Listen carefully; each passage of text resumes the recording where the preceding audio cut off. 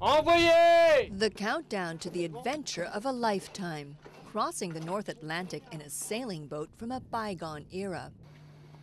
France's naval sailing school is joining the tall ship's Atlantic challenge for the first time.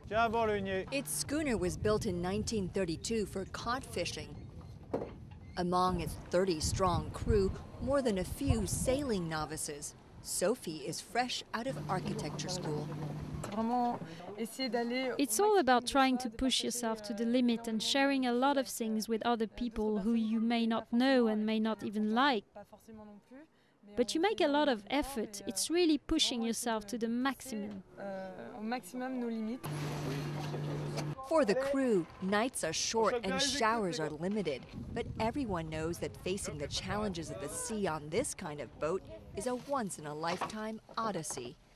It's a rare and one-of-a-kind experience. It's the first crossing for the schooner.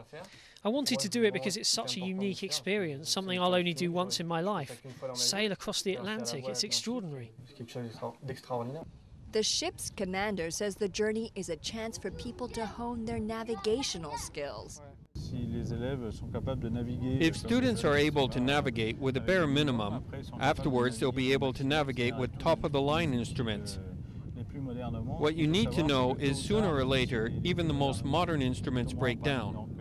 In contrast, basic tools like the compass, which we have here, they don't break down. 4 months in cramped conditions will also test people's skills.